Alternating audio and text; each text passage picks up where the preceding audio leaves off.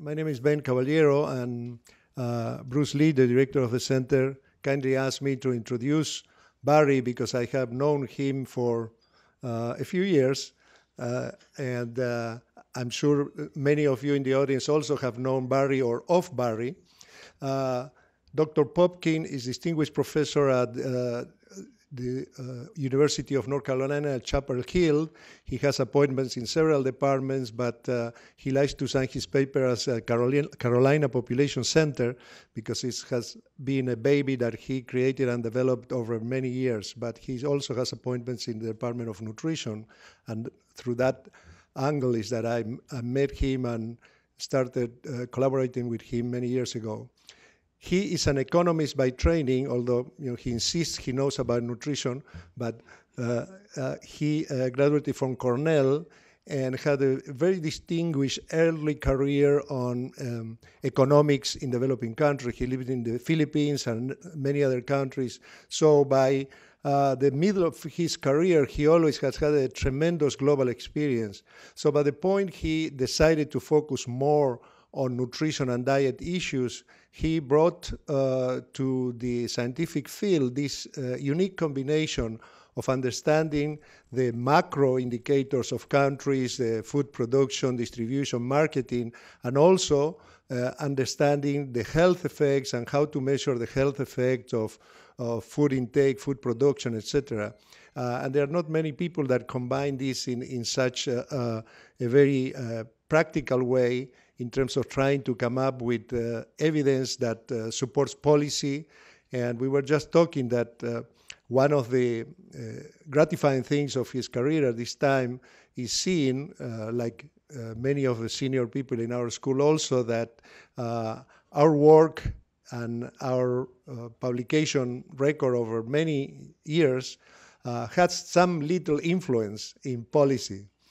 We always wish that it had much more, but nevertheless, it's very good to see that evidence has its weight, but as Al Sommer used to say, you have to be persistent and convince the same people more than once in order to effect change.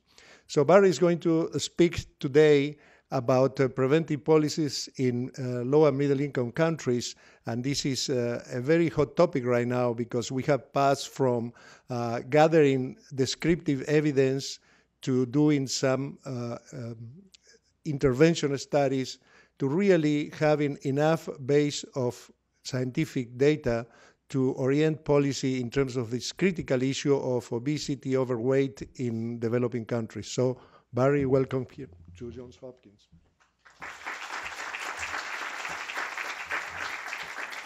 Hi, thank you very much. I'm really pleased to be here. And I'm going to have a slightly shorter talk than it was laid out because my plane leaves at 6 and we're leaving here a little after at 4-ish to get to the airport. So what I want to do is try to cover briefly, give you some sense of the dynamics now of global obesity, focusing on low and middle income countries, not the US, the higher income world, which we all have more of an understanding of. Talk briefly about some of the drivers, and then after using Mexico as a case study for the first country to really systematically tackle in a very detailed way some of the issues of obesity in a country with which I've been working for the last decade on the topic. Then talk a little bit about a number of other countries, and I just had a Bellagio meeting this last summer where we essentially kind of had around 15, 17 countries review what they're doing on that very title of that talk today. So and things are moving very fast now, so it's a very exciting period actually, probably more for Latin America, but soon for Asia. So we're really moving to the point where countries, not ours, but many others are starting to take aggressive action. I'll talk about that, and then I'll talk a little about the future. So when we think of obesity, many of us, like myself, spent the first 10, 20 years of my life dealing with undernutrition, hunger. I actually wrote part of Hunger in America and went with lead with some of the hearings that we did in the South and other places. And we had kwashiorkor marasmus in West Virginia, Mississippi, and others back in the 60s. So it's not so far ago that not only in the US, but around the world, that was our only focus. And it changed here more rapidly, and we began to understand cardiovascular disease was dominant, and we began to see the obesity. It took us a long time to react. But around the rest of the world, we've only really started recognizing as a total group this shift recently. And the shift is going on, and it's actually speeding up. And I'll give you a little sense of that. And it's not only speeding up in the sense that the whole BMI distribution is shifting rightward for adults, but there's some other changes which are quite scary going on. That for the same BMI, we're now seeing across many countries, high and low income, particularly women, weights going up. So we are seeing an increasing abdominal and visceral fat, which is also a bad thing. It's a lot more complex when you get to adolescents and kids, and I'm not going to talk about that now. But the reality is, I'll just give you some sense. So what this slide has, and I don't expect you to look at all these countries and even see them, but it goes from high income Brazil to low income. Each of these are nationally representative countries, women of childbearing age, from really the last 5 years, except India, which was around 7, 8 years ago. And there, for adult women, all measured with the same scales, except 4 or 5 countries done nationally representative from other data sets. And they're very good samples. And you see on the right in yellow, overweight, on the left in black, underweight, urban on the right, rural on the left. These are just prevalences to give you an idea of all the countries that have very high prevalences of over and where the prevalence of under fits that. The second slide is kind of a regional, taking the weighted average of those for each region in the world. And you see the Middle East is really the leader now.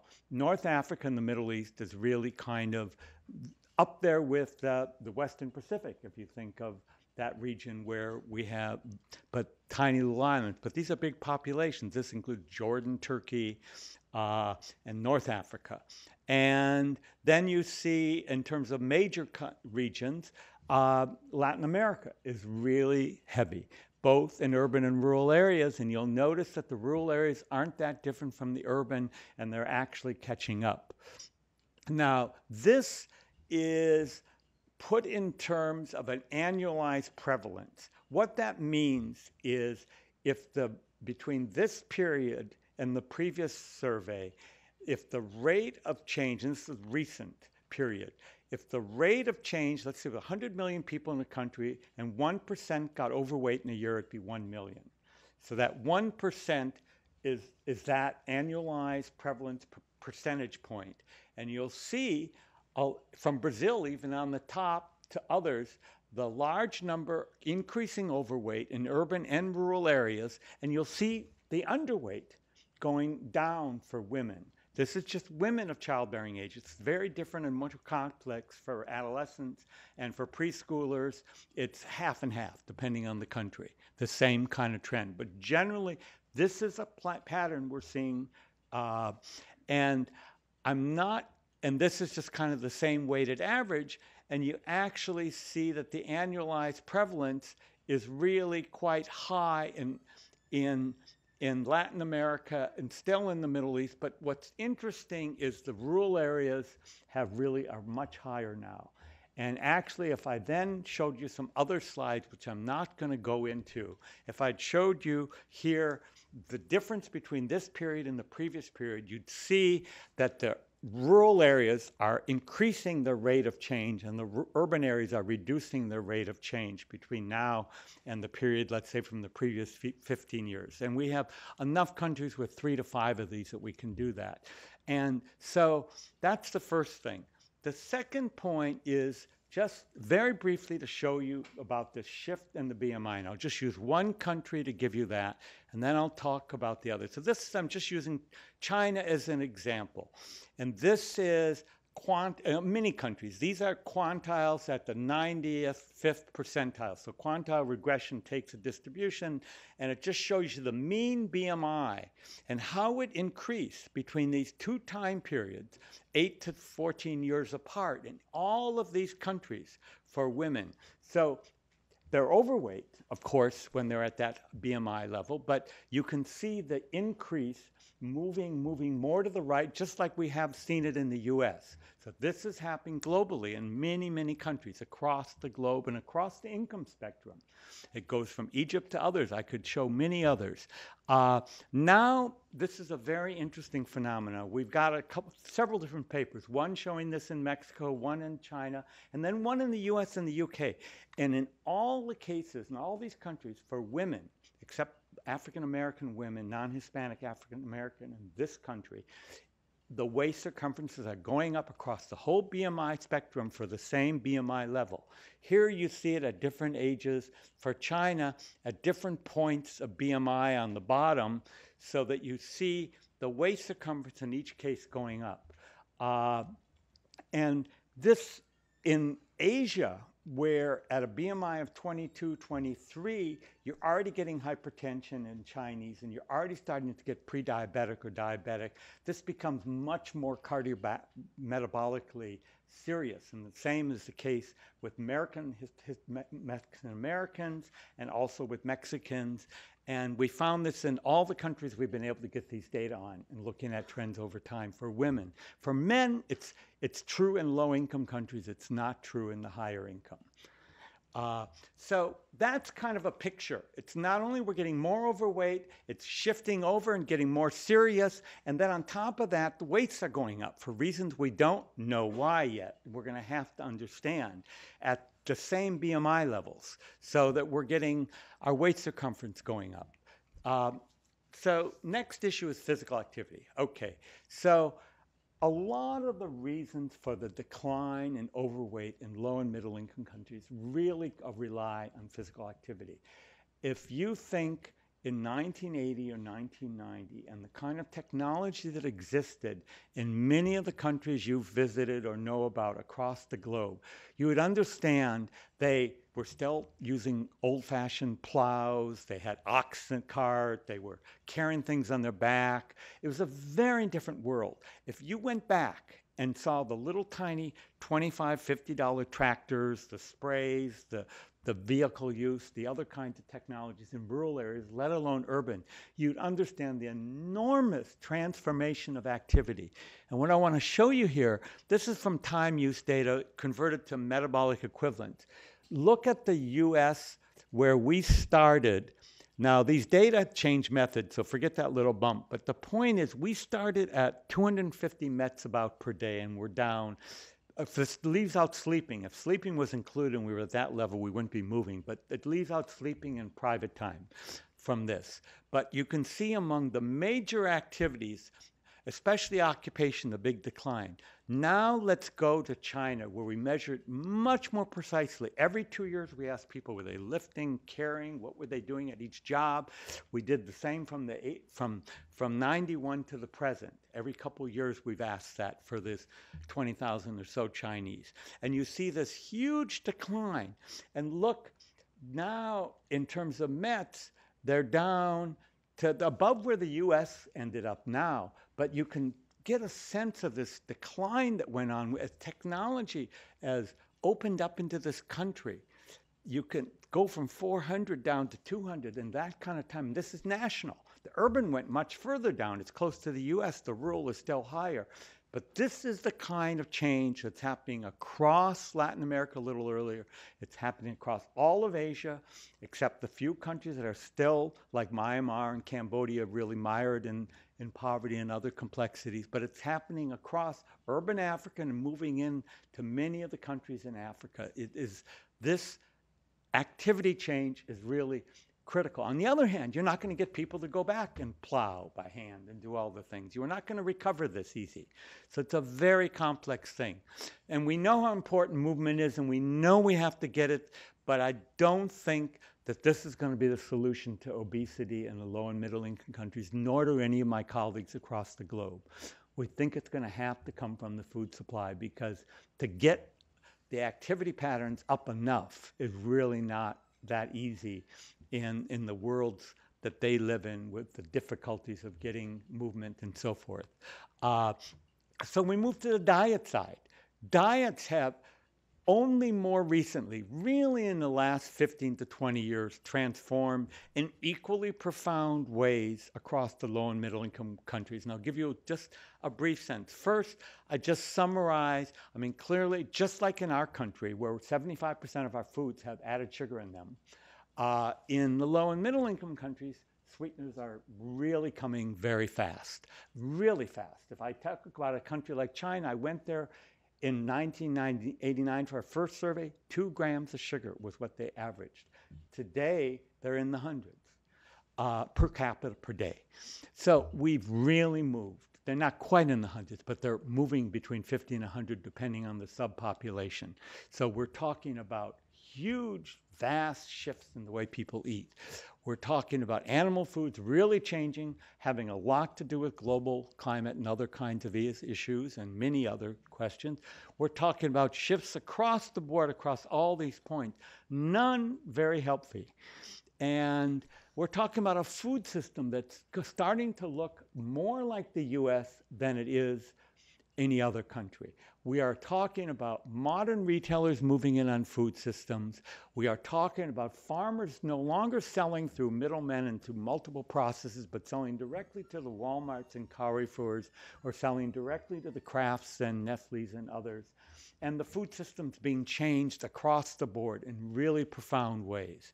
And I want to just show you a couple slides to give you a little sense of that. You all know what a consumer packaged processed food is. It's got a barcode, it's in a box or a bottle. So in 2 surveys, in Mexico, when we funded with the National Institute of Public Health, the diet survey, we added a question for each food they consume. Did it have a barcode? Was it in a box? Was it processed some? And so on. And look at the percentage of calories in the country. You can see almost 60% of the calories in Mexico come that way already. And this is not the farmers markets that you think of, the beautiful little markets. We have more farmers markets in North Carolina than in Mexico today. This is really a different world, and a world that's going rapidly moving toward this. All of Latin America has changed at the same level. Started in the 90s, and it's continued to accelerate. Then let's go to China. When I went to China to start with in the 90s, there wasn't a single supermarket. There wasn't a single convenience store. And only in the last decade, starting around 2000, did we start to see modern retailers, convenience stores, and all that. Already, we have, asking the same questions, but for 3 days, we have 30% of the calories coming from consumer packaged goods. And it's going up so fast, it's 50% increase per year of the retailer growth in that country. You just can't imagine what's going on. Every village now in our survey, including some that takes 2 hours to get to by all sorts of complex conveyances, including walking for half an hour, have little stores in them, little convenience stores or grocery stores. It's just, this is what's happening to the face of Asia, Latin America, urban Africa, and increasingly starting to move into rural Africa. This is the new globe. So that's the food system change, and it's really important to understand in the context of why we need to do all the things we're doing to start to address this food system with really large-scale kind of policies. So Mexico was really the first country that had really major leadership and said, we want to do something about this systematically. So starting around a decade ago, they began. I've been involved since then, and so I have some sense of kind of the details, but I want to just give you a broad overview. The first thing they did was, because sugar-sweetened beverages intake had doubled between 1999 and 2006, they decided we really needed to look at beverages. We didn't just look at that. We did a whole beverage guidance panel that looked at this and came up with a document that led the government. Then they moved on at the president's level, and the whole cabinet, every ministry was assigned things to do around a coordinated effort on a national agreement on nutrition that really dealt with dealing with obesity. And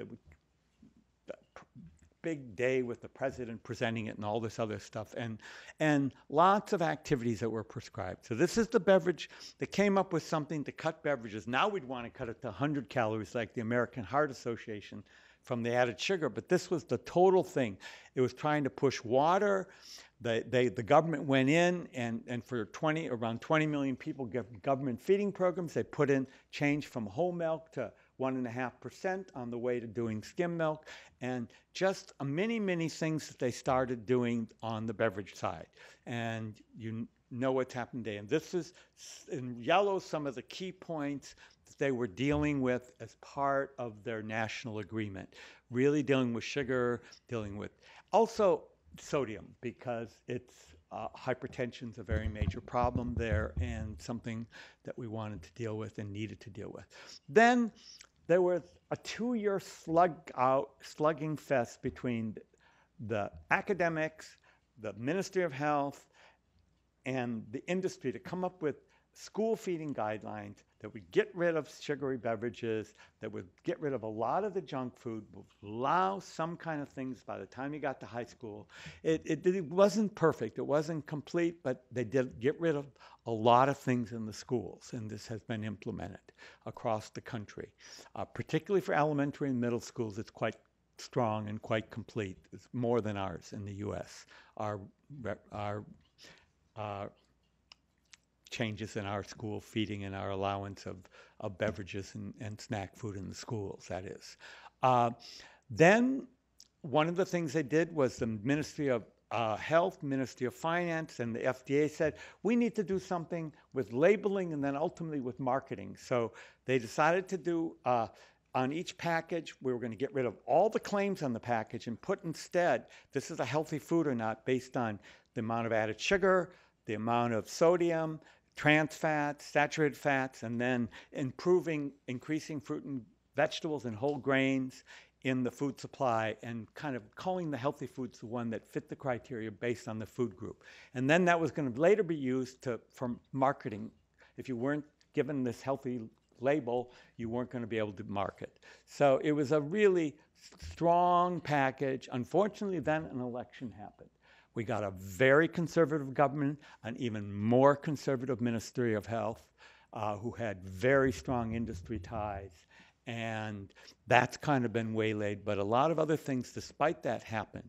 So at the same time, concurrent with the elections, right before the elections occurred, the Bloomberg philanthropies decided they were going to use Mexico as the first of hopefully other countries that they'll work with on dealing with obesity.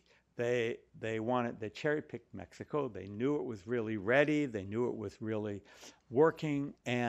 But what they did was they put in money for 3 things: the National Institute of Public Health, the scholarly side. They put into civil society to take this one really brilliant, articulate group in Mexico City and have them combined with the 23 other groups across the country to create a joint group that would advertise and push and promote in a variety of ways, and they funded a lobbyist.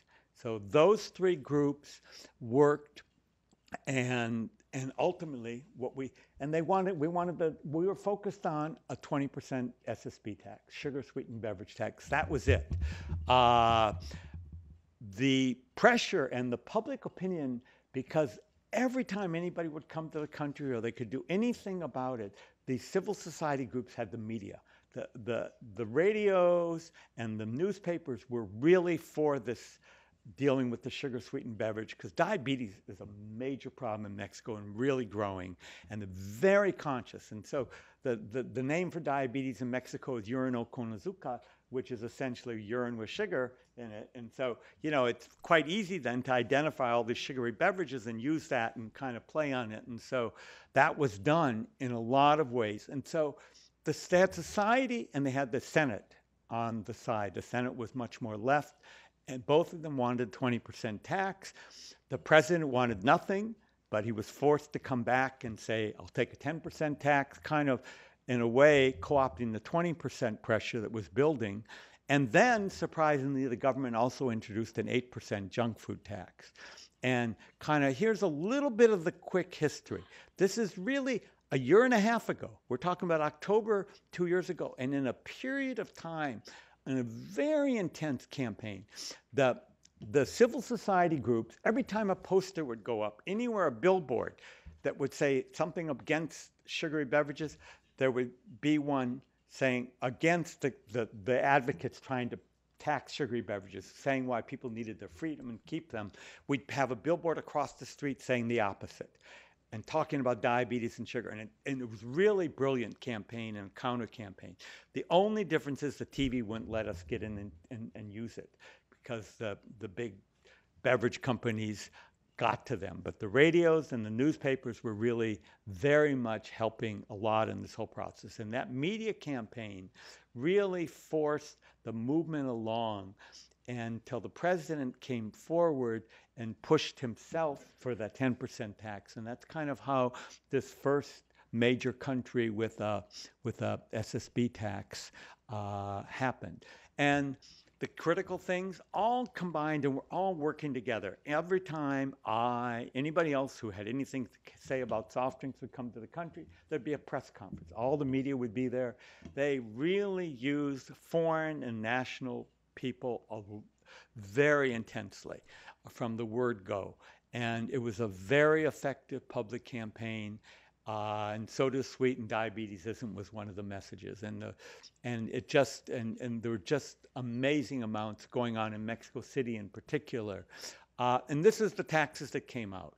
Essentially, every kind of thing you might think of with sugar added or salt and fatty, and any kind of thing you'd call it it's taxed 8% in the junk food. It's amazing.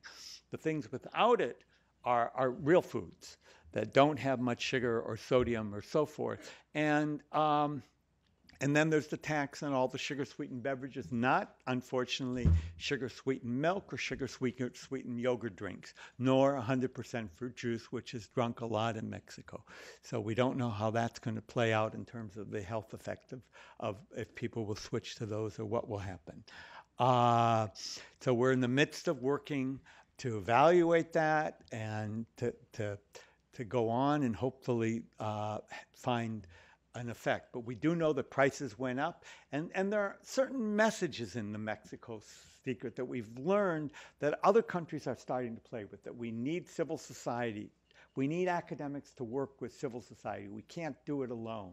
We need the government, and we need also that public support, and we need consumer groups to organize it. Very much the way the cancer societies across the U.S. really were critical in helping to push tobacco taxation back 40, 50 years ago in our country. So that we learned. We also need to have solid academic evidence, and we were very careful with the civil societies that everything they did was really backed up so that whatever they said, it would be really hard for the industry to, and the industry was constantly, at one point we're going to have a vote on the SSB tax earlier, and the industry brought in the head of the Federation of Diabetes for Latin America, and he had just received $20,000 the day before he put on his web from Coke, and he came in and plastered this thing about the sugar-sweetened beverages are okay. They have nothing to do with diabetes. Well, luckily, he put this thing stupidly on the web, and the next day, the newspaper showed his speech and this, but it held off the vote for a while, those kinds of things. So the industry really tried hard. And they're still trying to get the tax rid of. But we think we'll keep it, but we still need the data and the results to show. So it was an interesting one. More on other countries and case studies you can find in that last Bellagio Obesity 2013 .org kind of site. And there's a lovely website on World Cancer Research Federation that really tries to document what many countries across the globe are doing in very short details. So if you want to know more. And what I want to do is focus briefly on some of the key elements in the food environment and what other countries across the globe are doing. And there's a lot starting. And there's 4 or 5 key areas. One area, of course, is prices. And as an economist, I love to tax the things that we don't want, and I love to subsidize the things we do want to have people eat. And We'd like to have trade controls, and I'll talk to you about some problems with that we've run into in countries, and that isn't a mechanism we're able to use anymore for reasons I'll note. We'd love to get rid of all the claims on packages and put something on saying this is a healthy, or the opposite, this is bad for you. And we'd like to control marketing in all media. And we'd like to restrict the foods. And I'll give you some sense of what different countries are doing. And I'll talk to you a little about what they're doing on food systems in each of these areas. And there's a lot starting. I would bet within another year and a half, I'll have 3 or 4 other countries that will be doing a tax of 10 or 20%. And a couple of them, we're talking about taxing grams of added sugar, which is even more effective, or grams of sugar in the beverage. So I think that that taxation issue has gone off. I'll show you some examples of what the Pacific Islands are doing, some good, some hasn't worked out, and I'll give you some other sense. But so the next one, so these countries all started first by trying to ban products that were being imported. There's something called turkey tails, which none of you probably know what they really are, but you can imagine, that were imported by American turkey farmers into these islands. And they were a popular product that were deep fried, if you can imagine the tail of a turkey deep fried. Well, they banned it in a number of these countries. And our turkey people took them to WTO and got the government to do it, and boom, that didn't work. So but they could tax. So they could tax them. As long as you're taxing every item in the country, it's legal. But they couldn't with the new World Trade Organization agreement. It's very hard to use trade the way people did in the past. And so that's one thing we're learning. All of these countries which face obesity levels of 50% or more, not overweight. I mean, and diabetes and heart disease levels that are out of this world in terms of, they're all starting to do things. Not enough, but they're each starting and they're moving forward. And keep adding every year more items. There's been a lot of countries interested in getting rid of claims, or at least putting something on a package in the front that's very clear that says it's either a healthy product or an unhealthy product. More countries have gone for the healthy product approach, which is what our Institute of Medicine recommended we do here. Part of it's easier to get past. Industry is less adverse to that than they are to you saying this is a bad food. And partly because it can incentivize industry to clean up their act, cut their sodium, cut their added sugar, cut their saturated fats or whatever that country deems, and increase whatever they want, like whole grains and so forth. Our food industries of the globe can do anything to food if they really want to. Then there are countries, Ecuador, now Peru, which I don't note here, but it's just coming in, Chile, all tried to put something on saying excessive sugar, excessive sodium, something like that. And I'll show you a picture of that. Also, Ecuador's done a number of other things. Chile had this program they passed that they didn't get implemented in time, and then the Attorney General kind of put a stop to it, and the political process stopped it. But they were going to also use the same items that were bad with one of those points I mentioned, and they couldn't advertise them. So anything that they thought was junk food or unhealthy food could no longer be marketed, which would have really been quite wonderful. Except for Mexico, very few countries have talked about trying to get rid of the claims and all these funny claims that you see out there on items. But and now a few countries are talking about doing front of the package labeling and also combining it with, at least a couple I'm working with controlling marketing and using it what to tax and not to tax more. So it's a kind of happening. This is what Chile had all set to implement, and just before they got the implementation ready, and the law had been passed and everything, and then the Attorney General got, some who knows what happened, and boom, it got stopped. The same thing happened for a different kind of marketing control system, much more comprehensive, in Brazil several years ago. So we've had a lot of problems with big food and big beverage and dealing with these implementation issues across many countries. Peru has a very strong law. They're getting ready to implement. industry hasn't put up the amount of fight there, partly because of the politics of Peru, and I suspect that will happen. There's a number of other countries in Latin America and Asia now moving in the same direction. So this in general seems to be the way the countries are more and more starting to go, which I hope, because the marketing part we haven't tackled really very well. Outside of France and Scandinavia, no country has really done much on that. And let me move on. Schools, we've got 25 schools actually across the globe, systems that have banned soft drinks, 8 that have banned juice as well. And these are some of the low and middle income countries that have done it. Some have been partial and not done everything completely, like Mexico and Thailand, and others have done a much better job. School marketing is pretty much banned in almost every one of these countries I mentioned, and many more.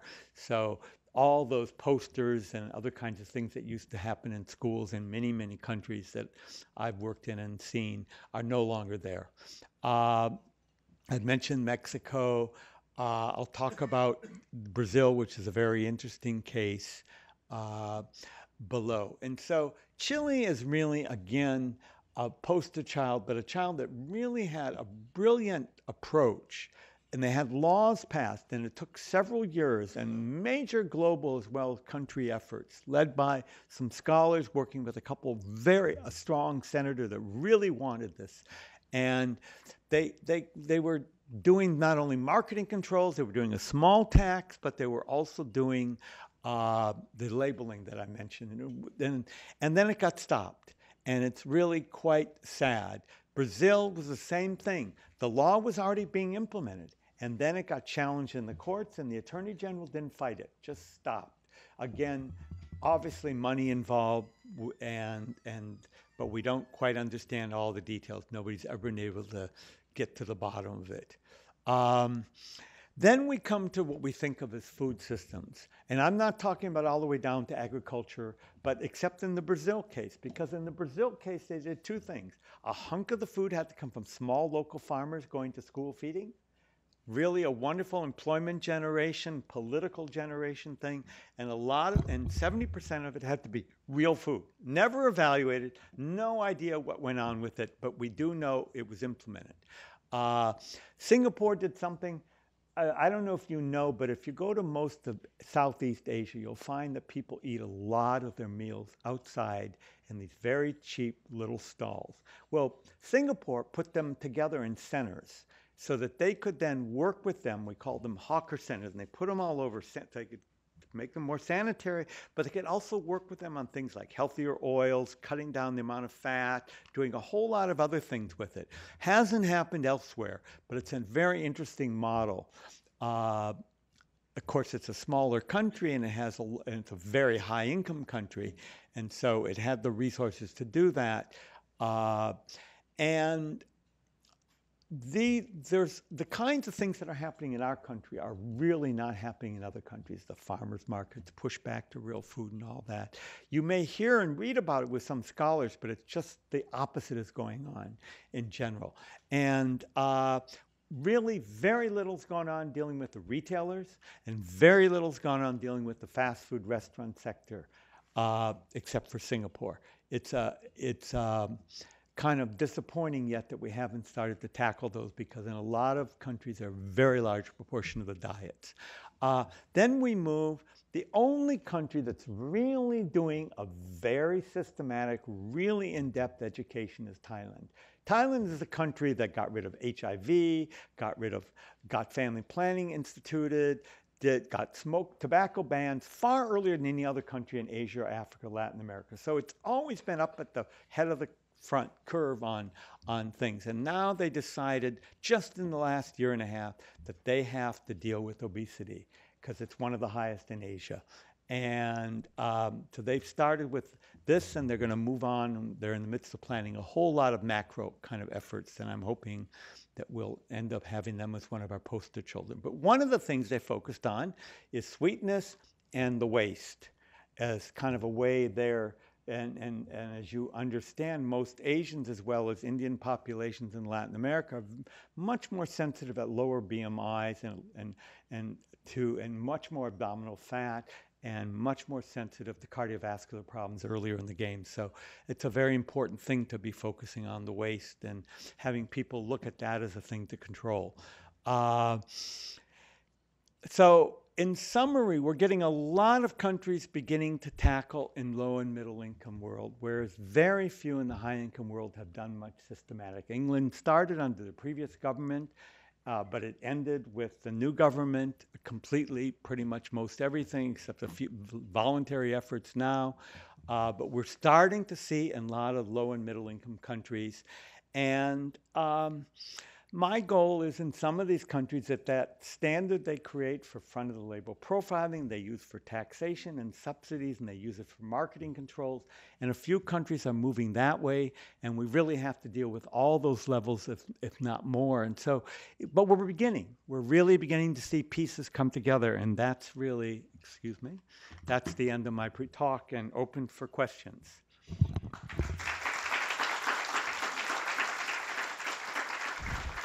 Or comments, or you may leave.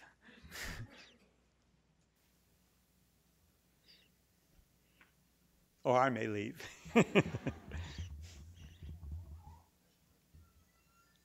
Over on the right.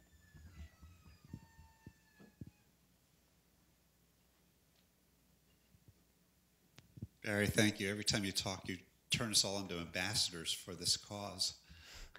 In South Asia, rural South Asia, we figure there's 20 years before it really becomes a major problem. You see the curve starting to go up.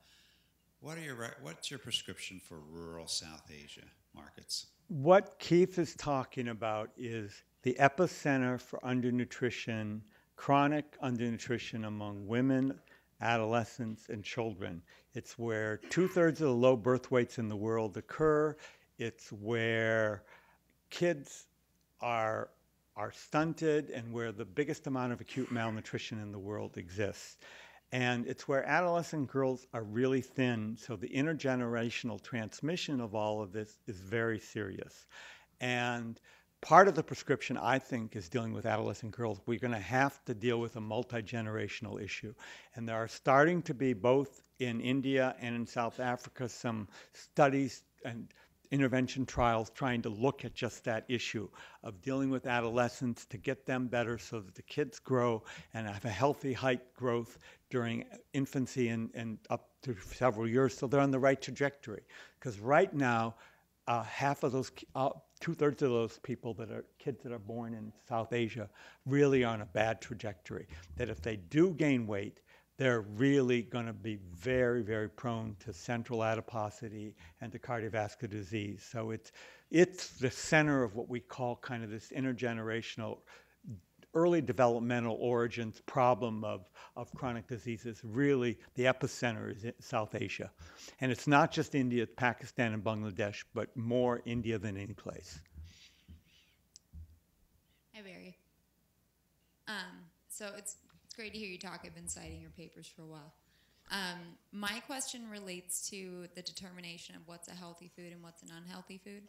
I think we've seen a lot that, for example, saturated fats are now not as bad for us. Low-fat diets are more associated with increased obesity.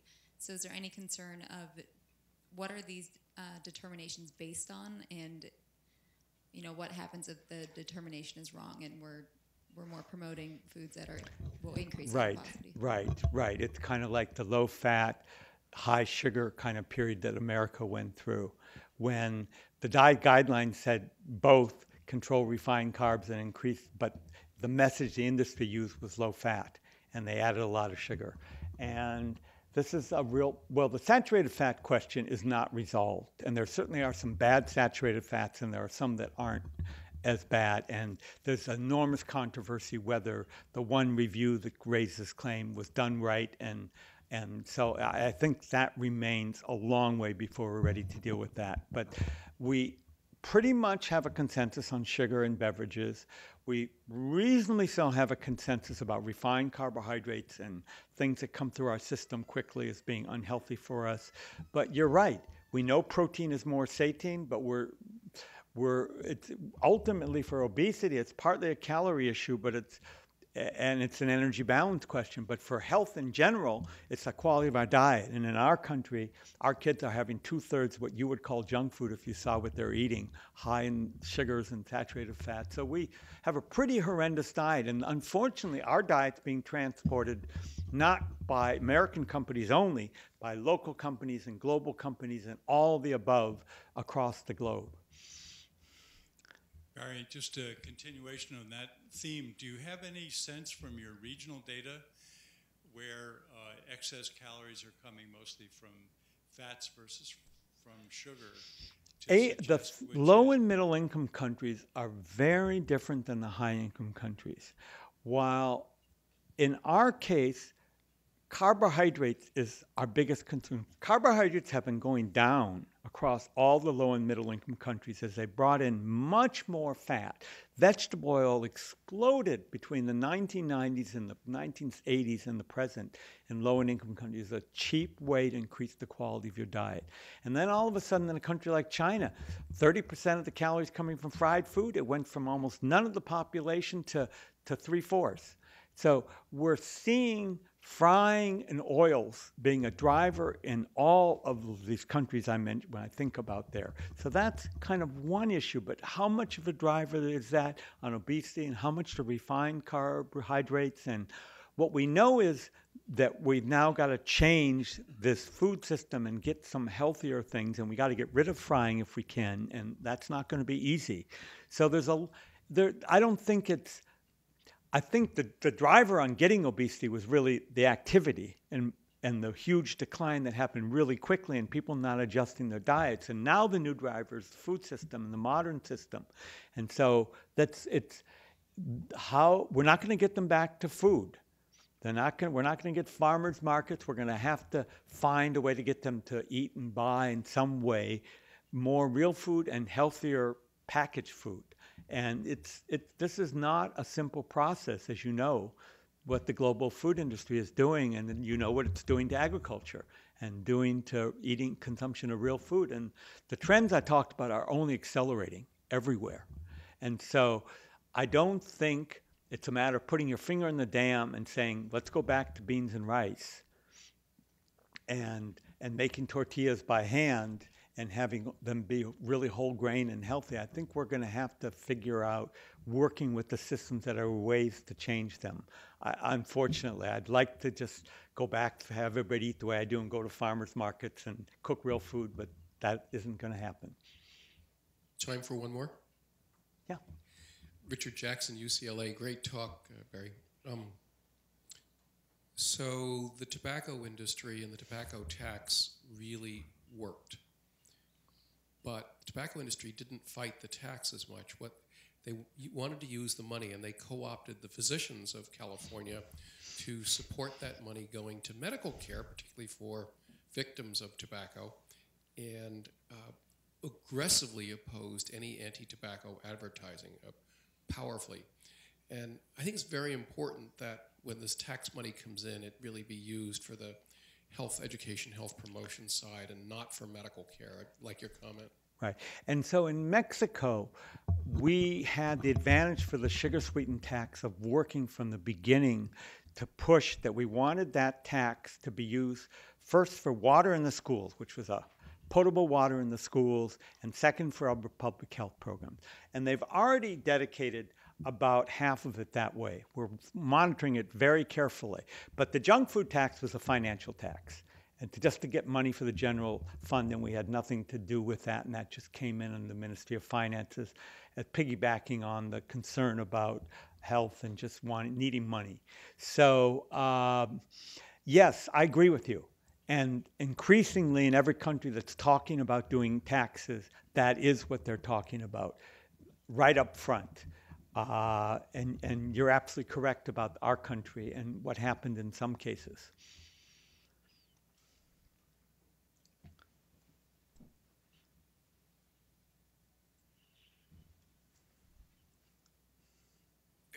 The story you're telling is one in which you're trying to make interventions targeted through the traditional channels that we're used to in public health through ministries of health and through sort of the public health channels, where industry is consistently opposing and upending what it is you're trying to do. I wonder if you'd sort of comment on, but what industry is doing, obviously, is increasingly a central driver to the global picture. What are the prospects of targeting industry and intervening on them and getting changing their behavior to try to so that it's not like doing public health and then having industry undermine it, but figuring out making industry itself the target of the intervention and trying to get them to be part of the solution rather than some of these topics like the front of the package profiling has actually split the industry, and there are companies that support it. And we're learning to try to do that when we can.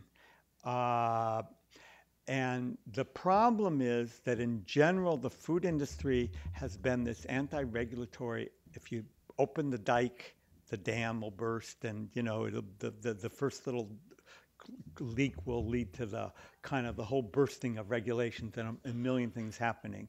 And that's their fear. And so in general, that it's hard to get that crack. But that's one thing. But secondly, the other option is let's have a Coke boycott. We had a Nestle boycott 40 years ago that was terribly effective and enforcing some codes on the world.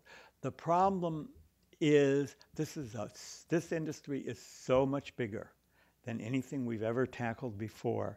But I'm starting to see a lot of countries say we can't afford not to. So my gut sense is it's going to be, instead of like tobacco where we started, and it was a long time before we got Asia, Africa, or Latin America to touch it. I think in this case, we're starting to get countries that are so desperate because of the healthcare costs and the health costs that they're doing things. And it may very well be that they're going to lead and we're going to follow. And even despite the politics, I am seeing countries just doing it now. And I've just been in a series of meetings in Asia with 4 countries that are going to just take on some of these things. They're just moving it through. And so I have some optimism for a subset of countries. Then how that will lead the food industry. Will they then say, like they did, if you remember with the national restaurant labeling thing with the fast food labeling and that Bloomberg started, then 5 or 8 other counties and cities and states did it in this country. And then the Restaurant Association went to Congress and said, we need a bill.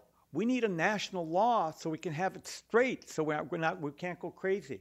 So what I'm hoping is that this kind of pressure will ultimately lead us to get something where global industries will support us. Not necessarily local ones, but that will lead to breaking the path. Because they can sell anything. They can sell water as well as they can sell Coke. And so I'm hoping that that's one potential that will happen. On the marketing side, it's a tricky one. But it's starting, and that's all we can do is keep that battle, because I don't see a way that I don't see that we're going to have the resources to boycott enough of them. We need food. And the way that's moving in villages across Africa and Asia, it's like this epidemic, as you talked about it earlier, just spreading as the system expands. And so this is a very complex issue that I don't think can be solved except by countries doing things to intervene against the system or control it. Okay, thank you, Barry. We very much appreciate your traveling up here to Johns Hopkins.